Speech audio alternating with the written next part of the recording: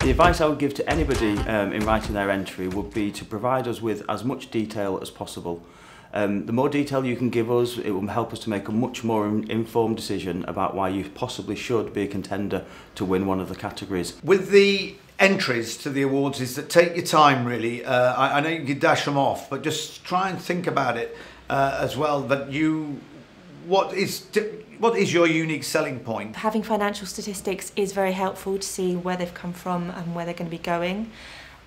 It's also great to see what they're doing with their staff, is their training, how they treat their customers, what they're doing to sustainability.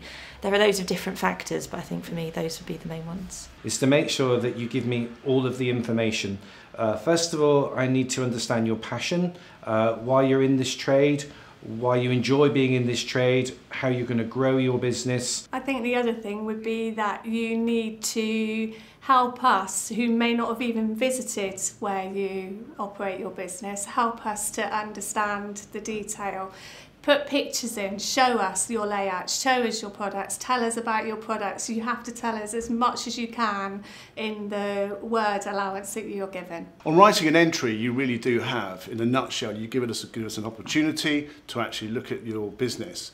Just normally in black and white. We need really good quality photographs, great key performance indicators.